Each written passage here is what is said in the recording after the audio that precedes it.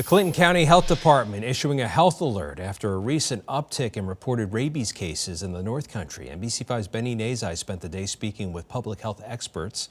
Benny joins us now with some of the protocols you should be taking this summer. Benny.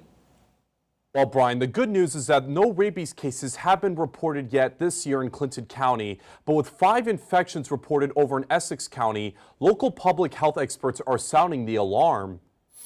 We here at the health department pay close attention to what's going on around our community, not just in our county. As we've entered the summer months, the Clinton County Health Department wants both residents and visitors to know that rabies cases are on the rise. However, a recent uptick of cases in Essex County doesn't necessarily mean Clinton County will see more cases. Every year we expect to see at least a couple of cases of rabies. That's kind of historically been what we're noticing.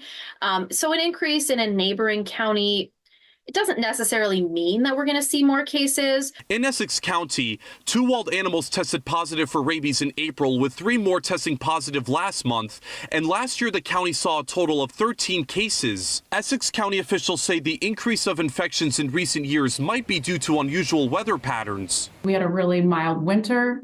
That might be the reason why, more animals were maybe out and about earlier in the springtime, interacting with each other. Experts say be on the lookout for wild animals behaving strangely. Report wildlife that is overly aggressive or unusually friendly, or attracted to bright lights and loud noises. And perhaps most importantly, have your pets vaccinated. You never know, a wild critter could get into your home. Anything can happen. So it's really important to always have your animals vaccinated. But experts say the concerns about rabies cases should not negatively impact anyone's summer plans. Certainly you can have a safe, happy summer doing all of the things that you love to do without too much concern of rabies. Just make sure that you're aware that it's a possibility and you know what to look for and what to do.